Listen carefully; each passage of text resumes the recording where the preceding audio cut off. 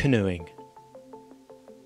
Canoeing is an ancient mode of transportation, a modern recreational sport, and a means of accessing nature that no motorised forms of boating can match. I love nature, I love the outdoors, and I've had a lifelong desire to access the wilderness, to be closer to the ecology that supports life on this planet. Water is at the heart of that life, the lifeblood of nature that runs the course of her rivers, lakes and seas. Now was the time to launch on a trip with a new friend, Laurie. A canoe trip which I had been planning for a while, a 30-kilometre adventure and overnight camp in the Norfolk Broads, a wetland habitat like no other. Beginning at the northern tip of the Broads near Stalham, the route was counterclockwise on 3 rivers, the Ant, Bure and Thurne, and would cross the 2 largest Broads, Barton and Hickling. An adventure into East Anglia's last wilderness.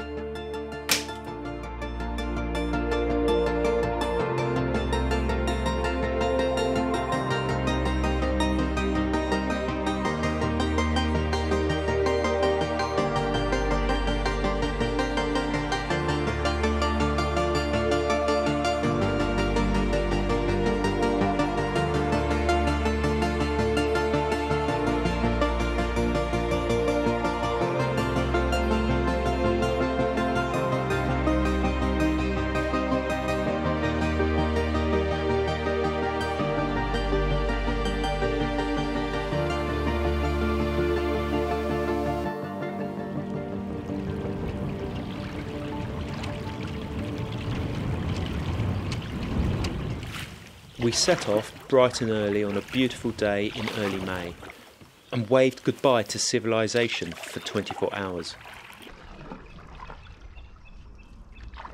My canoe was packed with my camera set up to capture what I hoped would be a memorable adventure. I also had my tent, a large rucksack and the wood for a campfire.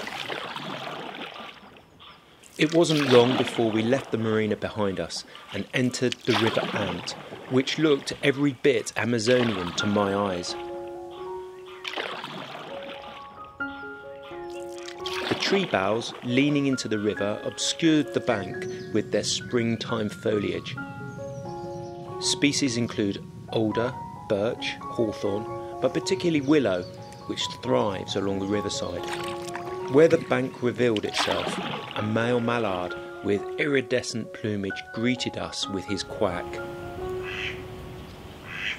Laurie had packed a large military-style rucksack and was using a waterproof container for much of his cooking equipment. He was in his 15.5-foot Western canoe. Dugout canoes have been used by many peoples over the millennia, often by carving out a single piece of wood, either a whole or part of a large trunk.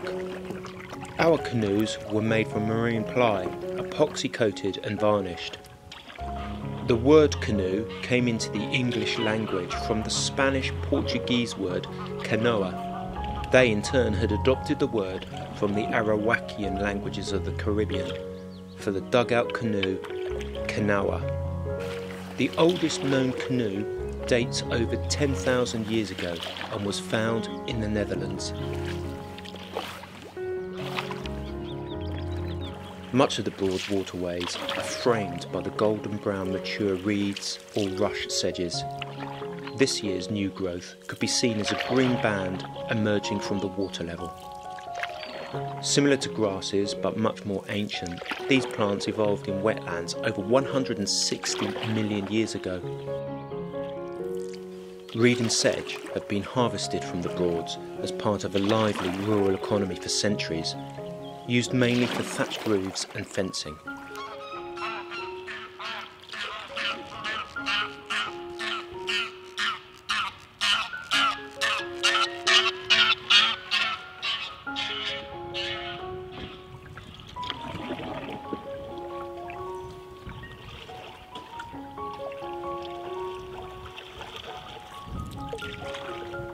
The Norfolk Broads is a network of mostly navigable rivers and lakes in the English counties of Norfolk and Suffolk.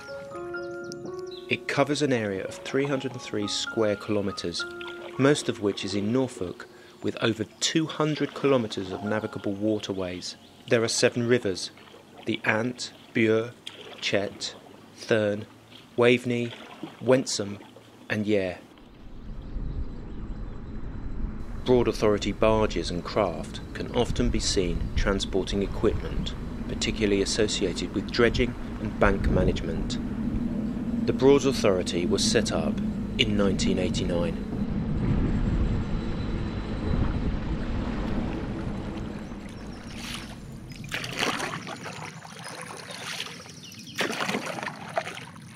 Willow management is particularly important.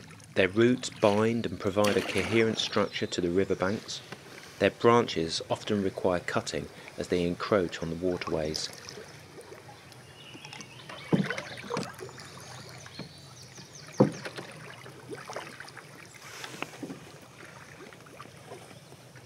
As the morning progressed, so did we, as we reached the first Broad on our travels.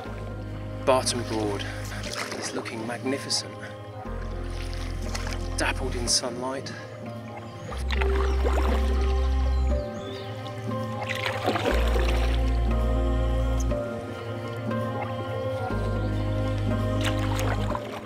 The lakes, known as Broads, were formed by the flooding of peat workings. 13 Broads are generally open to navigation, with a further 3 having navigable channels.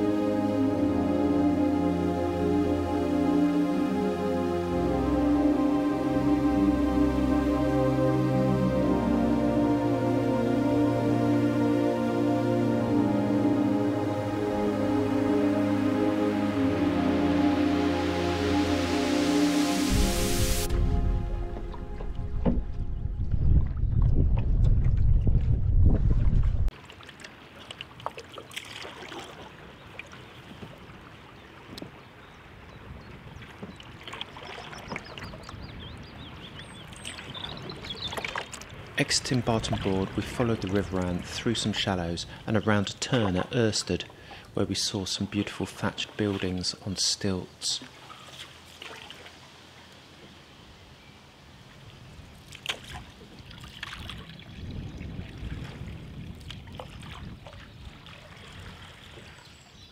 With a garden wind chime that glistened in the spring sunshine, as did the water surface.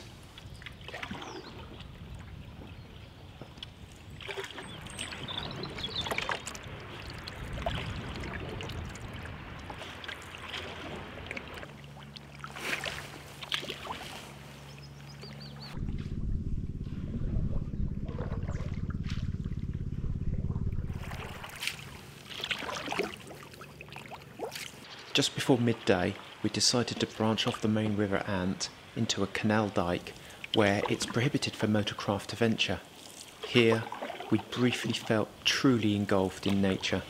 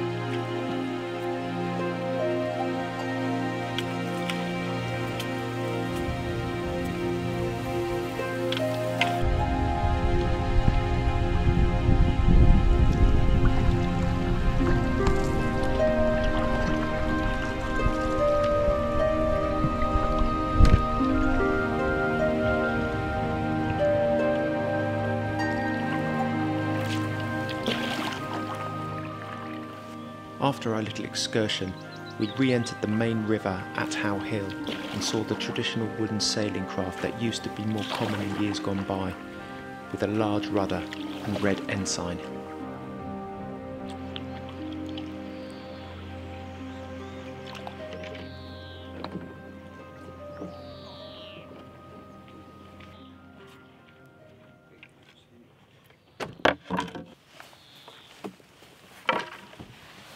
We moored up at the staith and prepared lunch, with the most pressing of issues for an Englishman, that being what type of tea we should drink. So Laurie, what do you fancy? English breakfast tea by Twinings or PG Tips? Have we got any water?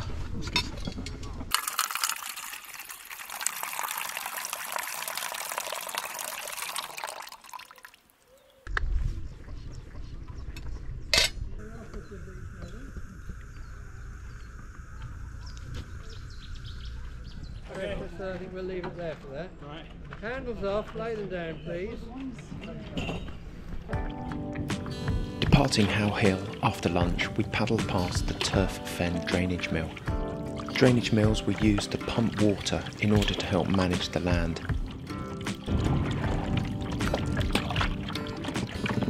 We would see many more of these disused buildings along the way.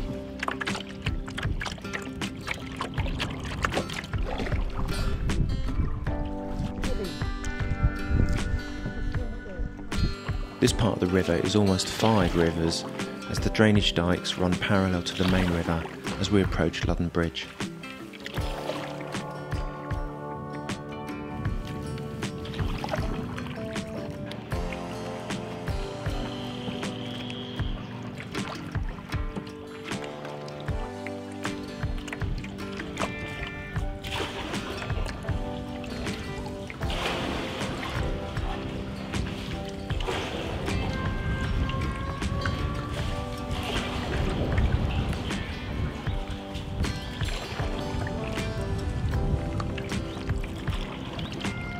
After Ludden Bridge, we travelled through open land towards our next river, the Bure.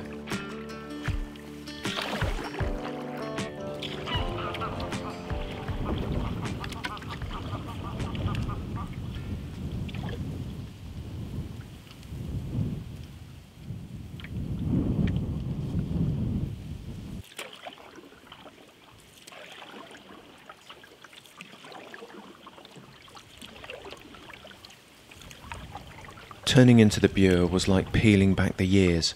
Reed stacks stood in traditional wigwams, and another broad sailing yacht.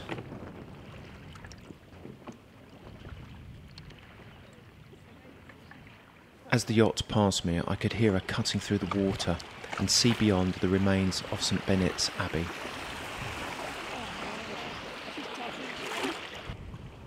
A grey heron with a fish.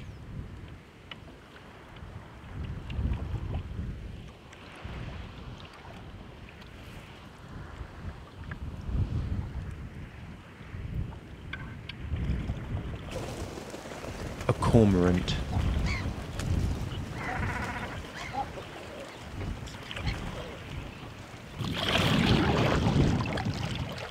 An easterly wind was building and we decided to edge nearer to the bankside to shelter. We navigated into the Thurn River against the flow.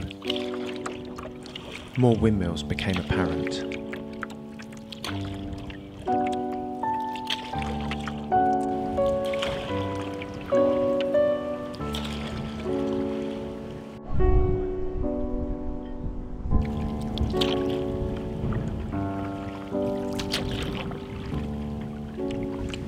Thurn is a small village with an iconic drainage mill known locally as Morse's Mill. The village's name means thorn bush. The mill has been renovated in recent years and may be visited at certain times.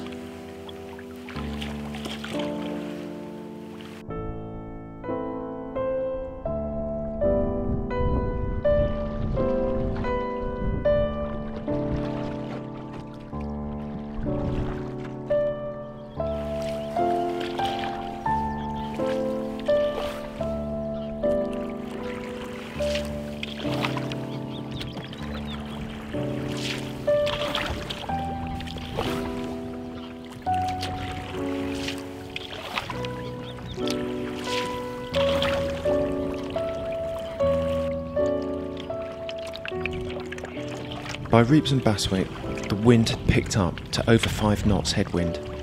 It became a real struggle to paddle.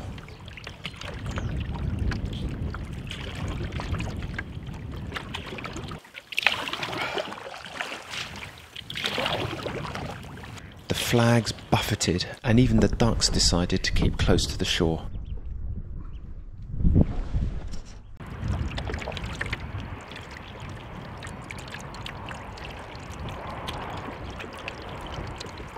At Potterheim, we could see the medieval bridge with its arches. Laurie was first to pass under. This is the location of many a poorly judged height by motorcraft and holiday boats that regularly crash into the old bridge due to insufficient draft. Damage to the bridge was evidenced by score marks. Thanks to Daniel Bernoulli, an 18th century Swiss mathematician, I knew the principle that fluids flow quicker through a constriction was true. The Bernoulli principle. The water rushed around the bridge buttresses and hampered my passage, and I had to push my way on the bridge side to assist getting through.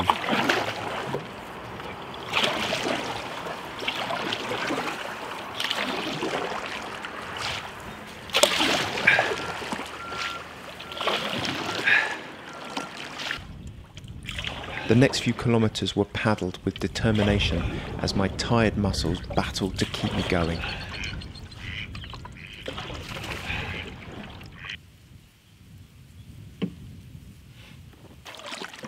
Thank goodness for that. What a difference as soon as you get out the wind. Oh, I am achy from neck down to waist. It just seemed like such a long way, I think. Just up here, it's not far. Turning into Candle Dyke, we arrived at our wild camp location on the riverbank near some moorings.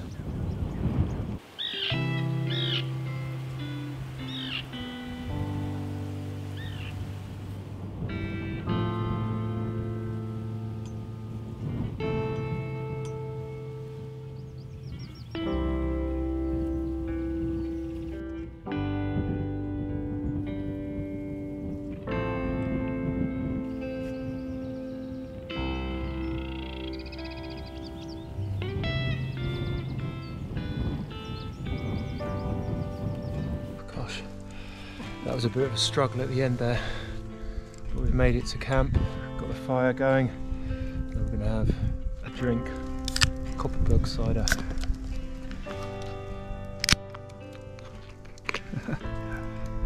To the 300 miles against the storm.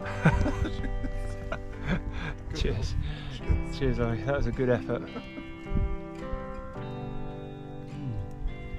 That's refreshing. never believe Andrew's estimates on distances.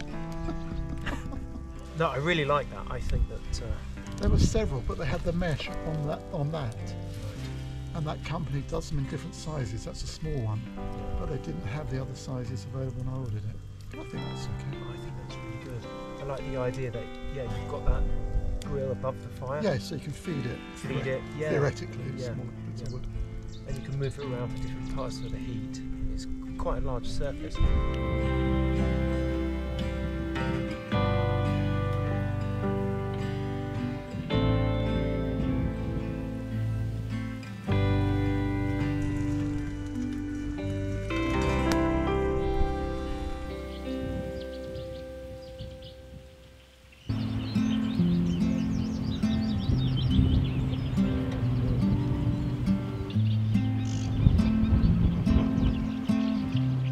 The morning dawned to a golden sunrise. The wind tickled the water surface and rustled the reeds. Marsh and reed warblers chanted.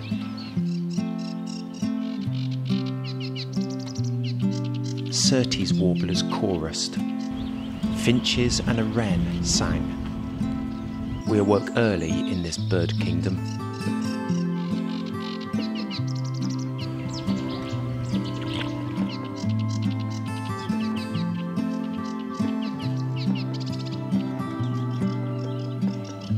We packed up our gear and ensured that we left absolutely no trace on the riverbank and headed north through Hyam Sound.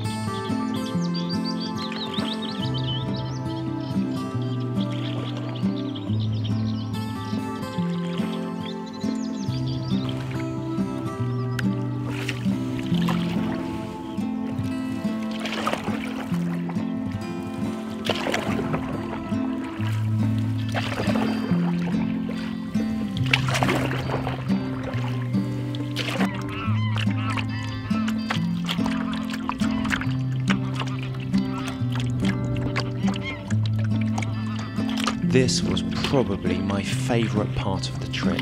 The conditions were ideal. Laurie and I chose different routes across the sound and enjoyed soaking up the atmosphere. Birds, sunshine, peace and isolation.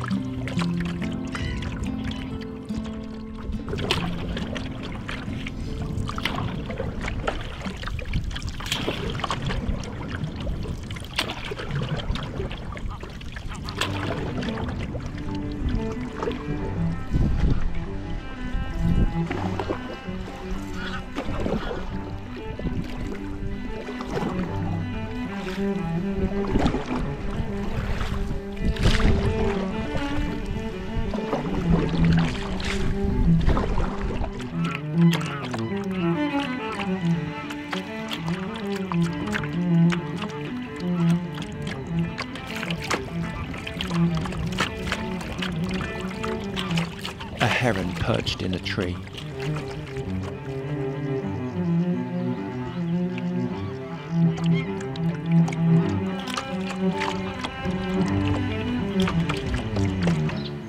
Look carefully for the heron, looking more like one of those plastic garden ornaments as he fished the riverbank.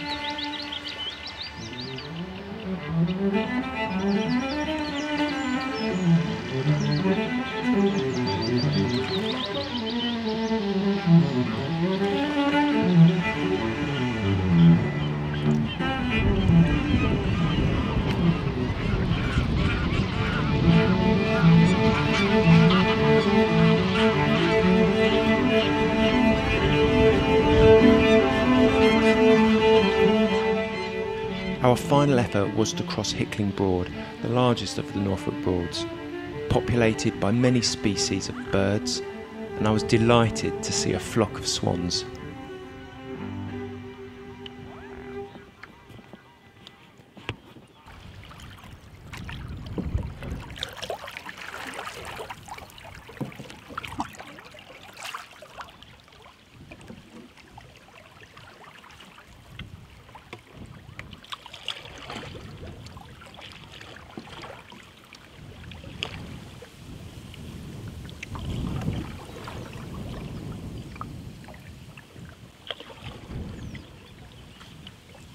We contemplated which way was best to cross the Broad, but as there was nobody else about, we decided to head straight across. Otherwise we're going to end up in there.